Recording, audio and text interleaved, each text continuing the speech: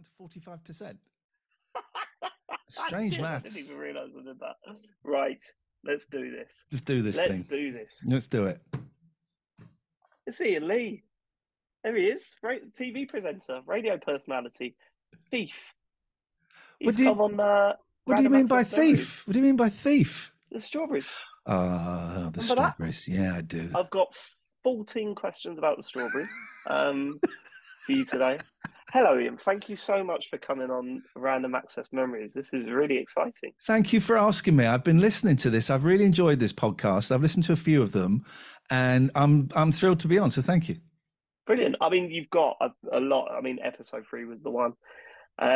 You got a lot to live up to. But before we get to your game, you have brought a game with you. I have got a game, yes, and it's. I was so thrilled to rediscover this game. So yeah, I'm very excited about it. Well, I'll be thrilled to discover it because I've never heard of it before. But we'll get to that. Okay. I was interested because you've obviously I've listened to thousands of hours of you talking. Okay. I've got to admit, massive, big fan. I'm assuming you mean my radio shows and not just bugging my house and stuff. Oh yeah, I just hacked into your Alexa. No, your radio shows and your podcasts. Thank you. And I've always wondered why retro gaming? Why is that side of gaming the most interesting to you? It is because I think there's some kind of arrested development there. There was something very special for me growing up with those old computers, the old Dragon 32. I remember seeing someone's ZX81 and just thinking, oh my God, this is amazing. And I think there is some reluctance to grow up. I had a big gap in my gaming history, went from kind of BBC and Commodore and Spectrum, and then I stopped with a little dabbling with the Master System, but I stopped. And then I got back in when I saw a Sega Saturn. I was at a friend's house. They had a black box under their telly. I said, what's that black box? Thinking it might be like Sky or something. And they went, oh, it's a Sega Saturn. Do you want to ever go? And they put Wipeout on. And it was like going from, at school days on the ZX Spectrum to Wipeout. It blew my mind. But why retro? It's been reignited. Last year I went to Liverpool, and in a junk shop, they had a Dragon 32 computer. That was the first computer I ever had. And I just kept salivating at it. And I didn't buy it, but I went home and I kept looking at them on eBay, and of course I ended up buying one. And then I just started watching loads of YouTube channels of predominantly middle-aged stroke old men fixing Amigas and fixing Ataris and fixing Spectrums. And I just found it very calming, very relaxing. And did it take you back when you're looking into consoles like that? Does it take you back to being a kid when you originally had them, or do you appreciate them from the perspective of you getting this thing now? That's a great question. It's somewhere between the two. I buy this stuff and I don't use it. That's the thing. I buy all of this stuff and it piles up. I've recently bought an Xbox 360, and under here I've got a Dreamcast and a GameCube, and in there I've got a Dragon and I've got a BBC. But I like researching it. The pleasure for me now is researching it, looking at prices, looking at mods, and getting it. And the BBC is set up in my kitchen with an old CRT monitor, and it's modded, so it's got every game on it. And it looks beautiful. So now I can enjoy its beauty. But I think, it does take me back. I remember, I remember being 10 with a BBC Micro, maybe a little bit older. And my friends, Orlando and Christopher Kelly, they were liars, basically. They were terrible. They were lovely human beings, and they were liars. And they told me that their BBC had somehow connected to what used to be called Prestel, right, which was a very, very old-fashioned internet before we had the word internet. That their BBC, that a clock had appeared and it was telling the time, and they were able to exchange messages with other computers. Now, they weren't connected to anything. This was just in their living room, right? And I was like, oh my God, this is amazing. So that night, I set up my BBC. And I had to kind of do it in the hall because I put, oh my God. Then I put the telephone, it had to be in the hall because we didn't have those long leads. And I put the telephone on top of the computer, and I started typing Hello?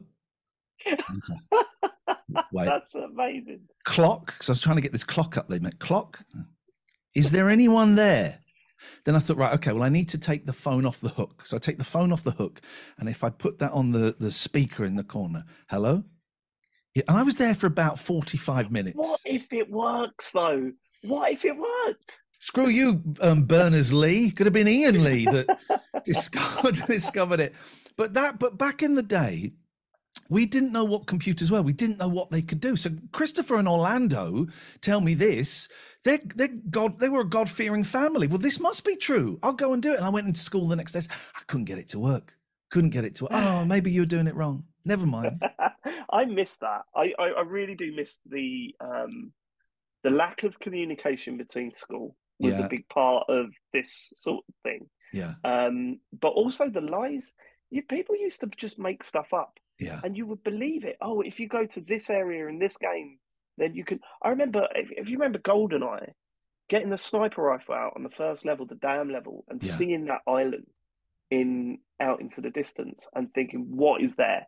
And there was no way of knowing, because back then, it was there might be an article about it in a magazine, but no one would be able to actually get there. Yeah. But there'd be one kid at school. So I went there last night. I got there. I did this. And I went into that. What was there? Oh, there were guns, a web dad, like the best guns in there, basically.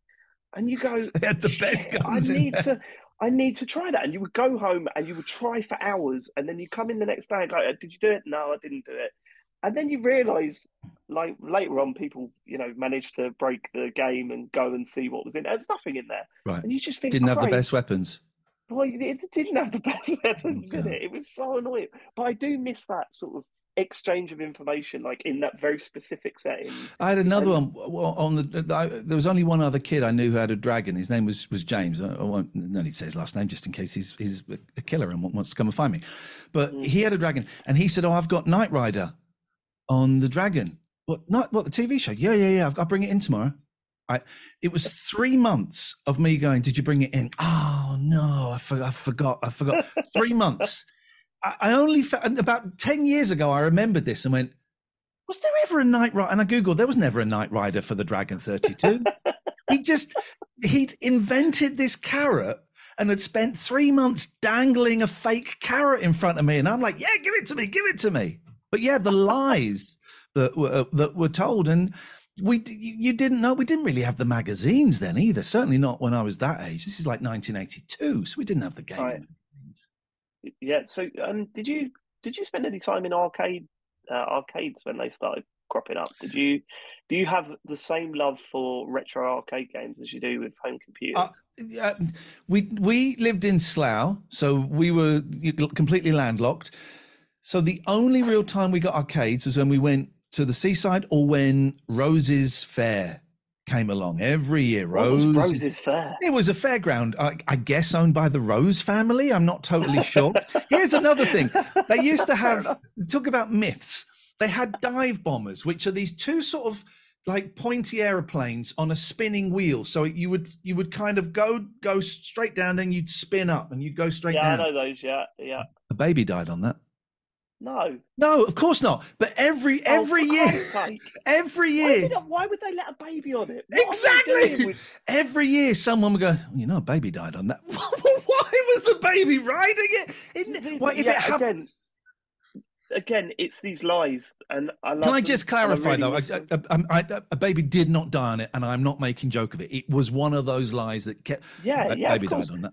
We had the Mad Axe man that lived on the bridge over the allotments. That was, and if you go up to his garage and you bang on the door, he will come out and run after you. And you would go to the garage. Everyone would go and stare at this garage door. I feel sorry for the person that lived there. Yeah, because every day they'd have school kids looking at this garage door. Oh, there was someone there. Each other towards it. No, they were never there. Okay. I don't know. I never knocked. None of us had the balls to actually knock on that door. But it was just some bloke's house or someone's house, and they're looking out and just, why are the kids out by my garage door again? Or he's there sharpening his knife. It could have been. Yeah. He could have been. We will never know. But so, what was your favourite arcade game at Rosen's Fair then? It was there were Donkey Kong. I've always been a big fan of Donkey Kong, but my favourite one, I can't remember what it's called. I think it was called Drive or something, and it was black and white, had 2 steering wheels, and it was like it was a top-down picture of like a sort of racetrack, like a Grand Prix racetrack. I know, yeah. And you had there were 4 tiny little cars, and there were oil slicks, and it was the hardest thing. Well, I can't remember what it was called. It was black and white, and it was the hardest thing to steer in the world. And it is the only time I can remember playing video games with my dad. It's the only time we'd have a go on that. We'd see that and we'd go and stand. And I think it had a pedal on the floor, which at the time was like the equivalent of VR now. It's like, oh my God, it's got a pedal on the floor. It's like real driving. So that was the game. The first game I got addicted to was, we were in holiday in Spain when it was still a thing to go abroad. I must have been probably about 8, so that would have been about 1981. And now I don't really remember much about it. I remember there was this weird, it was like a bar, and it had a really crappy white wooden door, and they had a game called Popeye in there, where you had to, basically you're Popeye, and you had to go and collect all these hearts and hit Brutus or Bluto, depending where you're from. And I remember going there on my own when I was like 8. Imagine letting an 8-year-old boy go into a weird Spanish bar on his own. And then I remember going back to my mum and dad at the beat or the hotel or wherever and saying, "Come on, can I get some more pesetas? I want to get some more pesetas, please." So that was the first thing I was really, really addicted to. I had the same thing.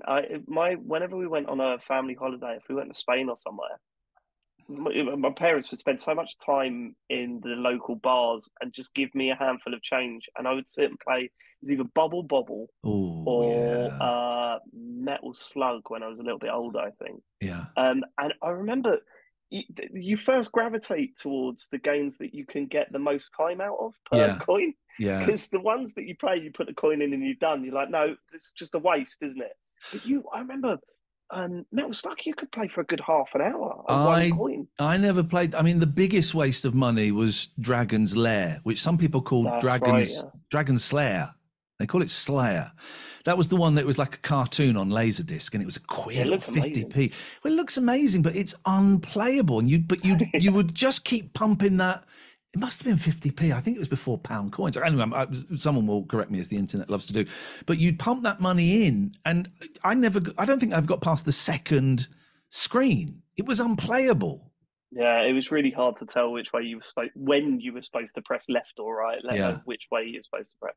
But that's interesting, because that does lead me to my next question. Like, what's your favourite way of controlling a game? Because there are many ways of controlling a game. You've got the Wiimote. You've got a classic controller. Yeah. You've got the Power Glove. Remember that? Yeah, I've never used a Power Glove, but I've heard legend of it. Yes. Mouse and keyboard. I don't think anyone. No, my kids have started doing that, and they have the keyboard at a jaunty angle, and I don't get it. I don't approve. Is it a wireless keyboard or a wired one? Oh, it's wired because of the lag. You can't have wireless. Excellent. Great big scissors. Get some comedy-sized scissors and just cut the cord, and then pass them an Xbox controller.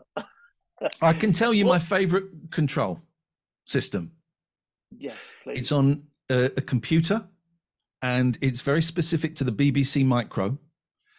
ZX left and right, and I need to look at my keyboard here on this computer. ZX left and right, and then I don't quite know what it would be. Well, on here it's apostrophe and // I got a feeling on the BBC it was colon and full stop. So ZX were always. I nearly a long time ago I was thinking of doing a gaming podcast, and I nearly called it ZX left and right, because that is the mantra for me. So that's my favorite. I'm sure a friend gave you a much better title for that. Someone did. And the space bar is jump or fire, of course. That's my favorite control system. So that was actually on the system itself, right? That wasn't. Did you have to attach it to anything? What was the? Sorry, that was the BBC Micro. That was the computer. It was the actual keyboard. How would you sit it on your lap then? Is that how you'd use it? No, because it feels like I'm talking about a hoop and a stick. No, what? I mean, you are. I forget that you're actually significantly younger than me. No, it was the computer. So it was, the BBC Micro, a big old chunky thing with a keyboard on it, like a typewriter. And you wouldn't have it on your lap because it was too heavy. You'd have it on the table. You'd have if you were lucky, you'd get the color portable, but otherwise it was the black and white portable. And you'd have that off to just one side. And you would use your fingers on letters. So you'd have these two fingers here would be the Z and the X. These here would be the up and down, and the space bar was the fire. If you were, I didn't like playing with joysticks on home computers. That didn't. Why not? Keyboard all the time. Unless it's a Spectrum, then you're going to need a Kempston. But it was. I used to love the joysticks because we had an Atari STE, and I remember with the joysticks, what was funny about them is that if you got two into the game, the whole thing would move if you were pressing up. Oh. So then you got, I think it was a zip stick, it was called, with the suckers on the bottom. Oh yeah, I used to have the joystick with suckers. Lick them and stick them down onto the table. When you were kids, you would lick anything, wouldn't you? Imagine that, dirty suckers on the bottom of a joystick, and sticking that on. Yeah. I think it was Trick or Treating that ruined that, because that's when nasty things being given to kids, that was when all the rumours started. And more rumours, razor blades in apples and LSD in so imagine LSD in sweets. What's your favourite control system? I would have to say my favourite is the GameCube controller. Oh yeah, that's because a good it's one. So stupid and lovely, and that big old A button makes me smile every time I see it. It makes no sense. The little C stick compared to the main control stick, and those springy triggers for monkey bowling doesn't get much better than that. Monkey bowling. Is it monkey bowling or super monkey ball? Well, it's super monkey ball, but the mode is monkey there was bowling, monkey ball, and you could add spin on on those triggers. It's amazing. One more final control. The original Atari joystick is so satisfying. Black one with the red button. One with the red button. It feels great in the hand. It's a really stiff stick, and pressing that button, that's satisfying. That takes me back to being 8 years old. I'm in someone's living room doing that. It's very. I'm ADHD, and one of the things that we quite often have associate a lot of feeling with touch. Touch can bring up so many memories. So if I'm holding an old Atari joystick, it's time travel. I'm back in my mate's living room playing. Funny. I get that with smells. Okay. So if it's a cold day and I have smell a hint of cigarette, like someone's smoking outside a shop or something as I'm passing, I'm back at my football ground for the team that I support when I first started going, and I'm like back there again. Yeah. You can really feel it. Yeah, it's mad that it's crazy how the mind works with that stuff. But seeing as we're talking about the BBC Micro right now, let's get to your game, because for starters, when you first sent it to me, I was Googling it and couldn't find it because you called it Sum. Oh, did I? Well, that's not going to help. It's not its name. But even with its name, it's still quite hard to find anything about it. It really is. Yeah. Even if you search Sim, the game is called Sim. Yeah. And if you search Sim BBC Micro, most of the results are SimCity BBC Micro. Yeah, which I didn't know existed. I bet it's terrible on the BBC, SimCity. Yeah, I can't imagine that being a thing. But it's weird. Why did you choose this? I don't think anybody remembers this game. Before this evening, I've been doing a little bit of research into this, and I played it a few times. And I went on I'm on a BBC Micro Facebook page, and I put, has anyone ever filmed a walkthrough of this? And some people knew it. A couple of people went, I've never heard of this. It's I think it's 1984. It's written by a guy called Joshua Portway. More on him in a moment. And the basic premise is you're this like dude. He's got a name and all of that backstory, but sort of in like a jetpack.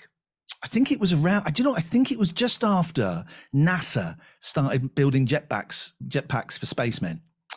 And I think it's modeled on that. And you've got a jetpack, and you have to fly around this maze and this kind of area. There's tunnels, and there's a maze, and there's sky, and there's all this stuff. And you have to go and collect these. I think they're called Cimmeril crystals. Sim. That's right. Yeah. And it is nuts. The first thing that strikes you, it has got the most insanely addictive earworm that plays all and all around on a loop. Dun dun dun dun dun dun dun dun dun dun dun dun dun dun dun dun dun dun. It goes, and it's so good. I time traveled listening to it today, and it's really, really hard. It's really hard, and it's weird. There's a weird bit where it's got the Channel 4. There's a room with the Channel 4 logos. I was gonna say, I watched a video of this, and there's Channel 4 logos bouncing about. What's that about? So it's 1984. I think it's not actually Channel 4 logo, is it? It's just something that looks like it. No, it is, because I think that was quite possibly the year or shortly after when Channel 4 started. I'm old enough to remember when we had 3 channels. So I remember 2, but I remember 3. I remember when TV would stop at about 3 o'clock in the afternoon for a couple of hours. Imagine that. BBC would stop. Yeah. And Channel 4 was this big, big thing. And we used to watch the test signal because it would say, coming soon, Channel 4. And then every now and then they'd show a trailer of like Countdown and Brookside and stuff. And it was exciting. So I think it is the Channel 4 logo. I have actually got the character's name in front of me, and I mean, we've got to let people know what this character's called. It's something like Engelbert de Filmerdom or something, isn't it? It's something wild. Hercules K. Orange Bottom. God, we're so dumb. He's been sent by Her Majesty's government as well, I think, is the premise, because they've run out of energy or something. Yeah, it's Her Majesty's government. Yeah, this is interesting. I've never seen it before. It looks like it controls terribly, and the setup for it is look, you've got to find these things. There's 10 of them scattered around 70 screens. Yeah. And you've got to return them to the temple. I never got more than 4. Actually, it controls really, really well. That if you're doing the ZX left and you got to redefine the keys, ZX left and right. It controls really, really well. It's one of those ones where the clash detection thing, it's a little bit mean, so you've got to be a bit careful. It controls really well. Apparently, I didn't know this. There's a bug in it, which means it's impossible to complete. So you can't finish it. Yeah, there's a bug in it. I can imagine being the first person that found that. You'd be gutted, wouldn't you? The old days were wild. You go to school the next day, tell everyone that you completed it. Yeah, I finished it. It was great. and you. Well, here's the interesting thing. I think there was a later version or a patch or something. Maybe there was a different version, maybe for the BBC Master or something. If you did win, Joshua Portway, the ending was very disappointing. It was a screen that said, "Well done, you've completed it. Here's Joshua's phone number. Why don't you call him up and let him know how you got on?" And it was his phone number. And you could phone him up. But I don't think anyone did, because no one... It was... See, the problem is you've got me in the mode of now questioning everything, or whether you're lying again. That's the problem. Me? Why would one of the greatest things that ever, I found this really inspiring in my art, which is why I like to sometimes give out my phone numbers and things. Frank Sidebottom, who I was a big fan of, he released an EP. I got it for Christmas, and one of the songs was called Timperley 9691909. That was Chris Seavey's home phone number. And you'd phone up, and he would have like an answer phone with messages, and you'd leave messages, and sometimes, just sometimes, Frank Sidebottom would answer the phone and talk to you. I never got that. But I think it was a thing in the 80s to put your phone number in. Games, records, toilet walls, those kind of places. I get the toilet wall thing. I don't. So out of all the games that you could have picked, why Sim? I don't. When you asked me to come on, right, and I thought, well, I'm not going to do what a lot of people do. I'm not going to pick something obscure that no one's ever heard of, because that's the obvious thing to do. And I was going to go with Pac-Man, because I do think Pac-Man is the greatest video game of all time. One stick. If we go to an arcade with my boys, I can get to like screen 4 on Pac-Man. They think I'm a god. They think, you know, the ones where you can go and you can win like tokens now. It's all tokens. Right, the massive ones. Like, they're huge, aren't they? And do they play just as well as the original then? Well, the one in the arcade in Milton Keynes, it's sticky when you turn right, so you've got to anticipate the right a bit. But I'm regularly winning 500 tokens on there. I'm a god. So I was going to do that, but then I just started thinking through And this popped up in my mind. I hadn't thought of it for years. I remembered the song. I remember it looking beautiful. Of course, it doesn't look quite as good as I remember, but I still think it's pretty good looking. And I just remember I had so much fun on it, and I never hear it spoken about. Everyone talks about Elite, and everyone talks about maybe Citadel and all of these things on the BBC. No one talks about this game, and I don't know if it sold very well, but I don't think many people know about it. And it was a joy to, when I was thinking of the few, this is the one that made me the happiest. And I went and played it, and there was a lot of me going, oh, fuck, because it is so difficult. But it's one of those games that I used to sit there for hours and hours playing it, and it was a joy to play it again. I would love to know if we could get in touch with who was it? Well, Joshua Portway. I'm looking at Joshua Portway because I'm looking at the credits here. Yeah. And Saskia Portway did the music. Now here's the thing. So I knew I was doing this tonight, and I did some digging, and I mentioned it, and then I looked up Joshua Portway. I think this is the only game he made, and then he went on, I think, to be a musician. And it said, and I tried to find him on Twitter. He wasn't there. And it said, Joshua Portway worked a lot with this. And I can't remember with Lise Autogena. I hope I've got that right. It mentions it worked with her. And I found her on Twitter. So I messaged her and I said, look, I hope this doesn't sound weird. I'm sorry to jump on your timeline. I've been playing this game a lot, and I think your friend Joshua made it. And I just want to pass on to him how much pleasure it brought me. She replied, how amazing. Right, okay. So no, how amazing. She spoke to him. How amazing. Josh says not to play the Electron version. It's impossible due to being forced to release in a hurry. Also, his sister wrote the music. Also, he is scared you may undermine your childhood if you're forced to confront the disillusionment of punctured nostalgia. Confronting the disillusionment of punctured nostalgia. And then she wrote, also, he'd love to talk ADHD sometime. Here's his email. What? So I haven't written to him yet, but I'm going to write to him. That was a roller coaster ride of a message. What a beautiful sentence. Forced to confront the disillusionment of punctured nostalgia. I love that. Claustrophobic during that as it was coming in. So I will send him an email, and I will point him in the direction of your podcast, David. And thank you. And I might have him on. I think I should have him on. Maybe you should have him on. That'd be a cracking episode. Okay. But I have got a couple of quick fire questions for you. Okay, let's do it.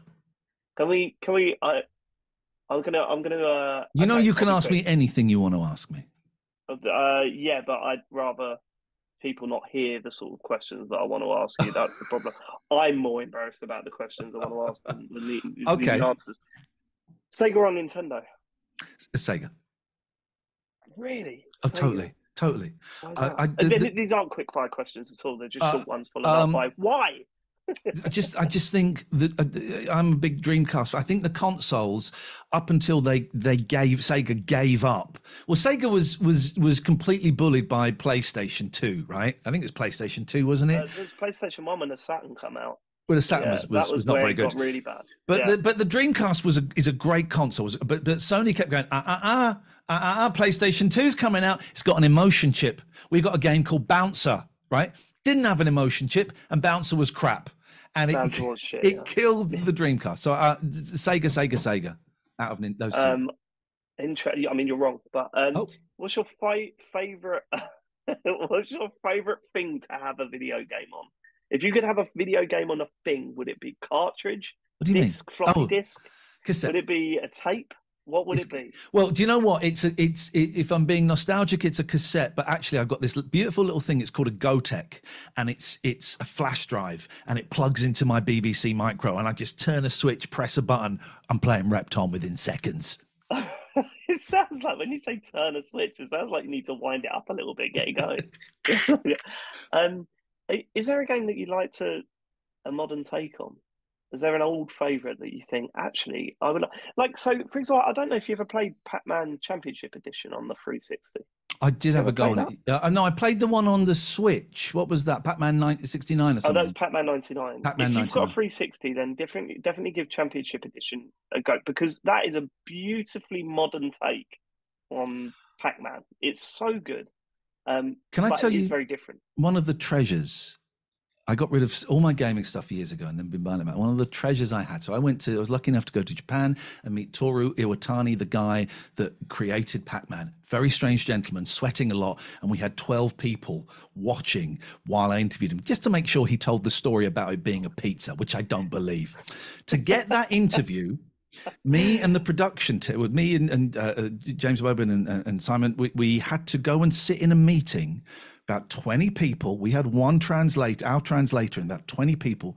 And at the end of the table was the actual head of Namco, the boss of Namco. We had to do all the bowing. Oh, quite the boss. Sorry, I thought just a head. I was this is getting bleak. And he just wanted to hear the questions. And he and Toru Iwatani signed a copy of whatever that crap 3D Pac-Man game was that was out in the early 2000s, some crap thing. And it was signed by him. And I have no idea where that went. And I just think, that is a killer. Man. Yeah, I remember, because that was, you met him for Candy? Thumb Candy, yeah, that was what that was. I mean, we watched that together a couple of years ago now, and the one moment that really stuck out to me that made me feel like I've been punched in the gut was Shigeru Miyamoto drawing a personalized picture of Mario on a whiteboard instead of a bit of paper that you could have pocketed. He was doing our cameraman as Mario, so it's Mario holding the camera. And I felt so blessed that I did that. I wish I'd treated him with more respect, and I just wish I'd given him a bit of paper and said, could you, it was, but it was going in there. That was a tough one to organize. And we're sat in this really cold clinical room. And then suddenly it's like Paul McCartney walking into a room. This guy was it like that at the time? Because I know he's like obviously massive now, but back then he was that was Shigeru Miyamoto. It was. I mean, obviously, it would be harder to get access to him now, and we were so lucky we got it. Yeah. But he came in, and it's sometimes you're sat in a room, and someone with great presence walks in, and you're not even looking at the door, but someone has come in. That was him. Just this personality. He's really beautiful to look at, very well dressed, very big smiley face, and charming. Like really sincere charm. It was like McCartney or someone like that walking into it. It was wonderful. I love that man. I really do. Every time you see him on anything, I just smile. I just grin from ear to ear. It's the childlike quality that he's always maintained, I think, and I think that's infectious to big kids like us. But. Yes. Is there a game series that you'd like to see a modern take on? Oh, sorry, that was a question in there. Is there? Do you know what? I think Defender is grossly. I think Defender is forgotten, right? And I would like something kind of Defender based where it takes a second person to push a hyperspace button, where you're kind of doing most of the controls, but there's one button that you can't reach and you've got someone waiting for you to go, now, are you too slow? So kind of a new Defender that has one button for the second person to press. Now, this isn't what you're describing, but have you heard of a game called, I think it's called Space Team for the phone? For the phone? Your phone. No, I've not heard of Space Team, no. There's this amazing game called Space Team, and we should really play it at some point, where you can get like 4 or 5 people in a room, each with a mobile phone. Oh. And the idea is that you're controlling a spaceship. Yeah. But you'll have some controls in front of you, and then you'll have a panel that says, turn the Z toggle up to 8. And then you go, well, you haven't got a Z toggle. Who's got the Z toggle? Turn it up to 8. They've got to do it. But while that's happening, and by like 2 minutes in, you're just all screaming at each other. Because, I like that. Your task hasn't been done. We should play I like that. That reminds me of that game. I think you can play. It's best on VR where someone's diffusing a bomb, and you've got the instruction booklet. VR, yeah. What is it called? Quiet or It's like quick or we all die or something like that. Yeah, it's so it gets to. I play it with my kids, and then it gets to a point where it's just, the puzzles are just too difficult, and I'm out. Yeah, But yeah. you're in a room with a briefcase, and there's a bomb. Right, okay. There's a green wire, there's a yellow wire, there's the number 7 and an upside down 3. Okay, right. Let me just look at that. Oh, I love it. That stuff like that is Brilliant great. YouTube video of real bomb disposal people playing it. And honestly, it takes them about 10 seconds. It's so that good. really. Yeah, I'm writing that down. They just blitz through it. It's so funny. Oh, that's great. Just each instruction is just so well thought out. It's great. Brilliant. That's worth watching. Okay, how are these quick fire questions going? Quick fire question for you. I need a new name for them. If you could be a character, like if you could have appeared as a character in any video game, what would it be? I'd have been John Stryker in Striker's Run. It's another BBC game you won't know that actually looks similar to Sim, and he's this soldier dude, right? And he's got you're just running a straight line. Again, I never got anywhere near. I saw a map of it, got nowhere near. You're running a straight line, and you can chuck grenades, you can fire guns. Sometimes you can fly if there's a helicopter there and it's got fuel in, or you can have that. So yeah, you could get in the helicopter and fly that. Yeah, you could. I just thought he was the coolest dude. There was a second game, Strikers Run 2, codenamed Droid, which I also liked, but I would be John Stryker, Strikers Run. Either that or Henhouse Harry. You know Henhouse Harry? I do know Henhouse Harry, yeah. Why do I know Henhouse Harry? He's the Chucky Egg dude. Oh, of course. That's what Chucky Egg was a strange game, wasn't it? Have you played it recently? I haven't. No, Dude, no. It's great. It's still. Is it still decent? Great. If we've been to a few retro events, my kids, if they see Chucky Egg, that's it. They're in. Chucky Egg is still a really, really good game. Yeah. That's pretty cool because I mean I haven't connected with my kids with older games yet. You know, they're all Harry's just starting to get into Fortnite, which got no choice about that. And Charlie is he plays a lot of Mario games.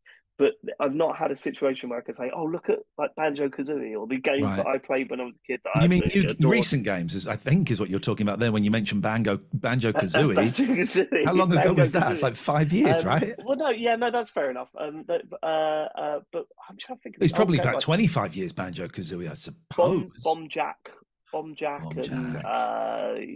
what was it? Double Dragon. I played with my dad. Was one of the only games that I played with my dad. But they look at them and they just go, no. So have I got a chance later on? No, they won't try that again. They won't give a toss. No. They don't give a toss. You know, my kids. There are a few old games. Donkey Kong. My eldest loves Donkey Kong. My youngest is really dug Centipede when he played it. Choo Choo Rocket on the Dreamcast. If we've got that up, we'll have a few games of Choo Choo Rocket. But then it's back to Fortnite. It's back to Fortnite. That's or Valorant. Right. So I took Harry to EGX once, and I was like, they have a whole like retro section. Yeah. And I was like, right, we are going to play retro games. We're going to no interest. Yeah. I sat for 45 minutes watching him in an expo with brand new games that weren't out. And retro games. Yeah. And he was playing Minecraft in a bit. And I'm like, we've got this. Can you not? But I'm trying not to be on your recommendation. We watched this year 8-Bit Christmas, the movie about a guy telling a story. That film. And my kids watched it. They clearly didn't like it. They were watching it because they could see that I was crying, and it was obviously meant a lot to me. And they were clearly bored by it and doing it out of a duty to me. So. Oh, they're slightly older, aren't they? Because my kids loved it because there's a lot of slapstick and puke jokes and stuff in there. But that film, it's a great film. I loved it. Sons and Dads, 1980s. Oh, I'm in pieces from the very, very start. Yeah, that end absolutely destroyed me. Yeah. Ian, thank you so much for coming on Random Access Memories. I could sit here for another hour just I hope that was okay. I get I've enjoyed the run so far, and you've had such good guests on. You had Count Bimface on. What was that about? That was nuts.